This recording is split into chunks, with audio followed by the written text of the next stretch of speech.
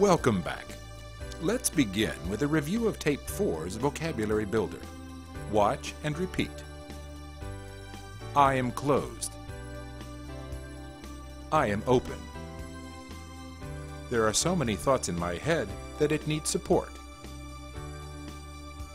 I am at rest, standing as if lying down. I am stimulating my thinker. Our usefulness is in suspension. Literally, we can't give you a hand. I am attuned to the passage of time. My genitals are unavailable.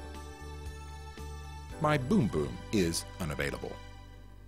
Good. Now let's learn some new grammar. Can you tell what this woman is saying? The hand push states a listener is directed away. The torso spiral says, I am preparing to go elsewhere. Put together, this sentence says, you are sent away from my place. Or in the colloquial contracted, get outta here. Get outta here. See, putting compound phrases together is easy. Let's go on. How about this phrase? In a turtle-like reaction of humiliation, the shoulders raise, withdrawing the head, the place of knowing. The mouth pulls to the side, indicating, I have nothing to say because my speaking orifice is distorted. This compound phrase says, I can't speak of anything from the place of knowing.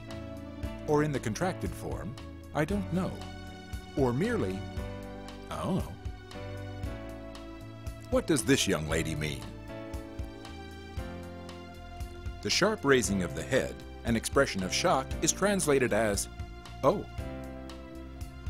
The percussive planting of the weight into one hip says, I am made heavy and will remain in an unchanging position of personal certainty, an affirmation of me. The elevated focus says, I am attuned to a more celestial level than is present. These elements in concert then create the compound phrase, oh, me, God. Or the variant, oh my God. Oh my God. Now you're getting it. This phrase introduces the concept of abstract representations, unseen props. Here, the arms are launched upward, symbolizing the jettisoning of invisible representations of self, belief systems, expectations, etc. The percussive striking of the hands also utilizes unseen props, here punishing that which is outside. The lips begin to form the letter F in an example of non-nonverbal translinguistic communication. This compound phrase says, I am angry. I am angry. Good job. Conjugating the head. Head inflections modify meaning. Watch and repeat. I am sensitive. In the anterior tense, I am smart. In the posterior tense, I am suspicious. I am perplexed and am trying to see from a different perspective.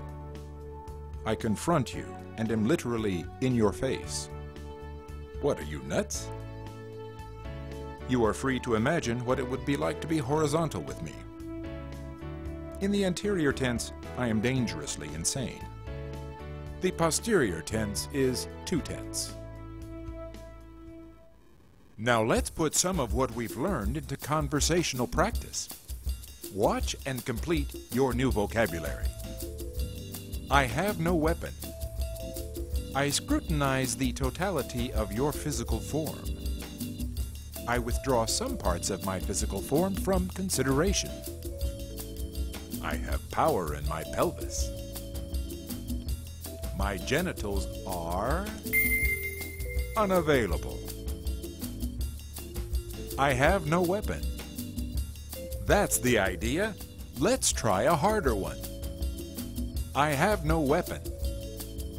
You are free to imagine what it would be like to be horizontal with me. Get out of here. I am relaxed, standing as if lying. I am dangerously insane. I grant access to my face. Oh my God! I withdraw access to my face. I have a weapon. I am angry. Good work. On tape 6, we'll take a look at the mouth and what it says when it's not saying anything. See you next time.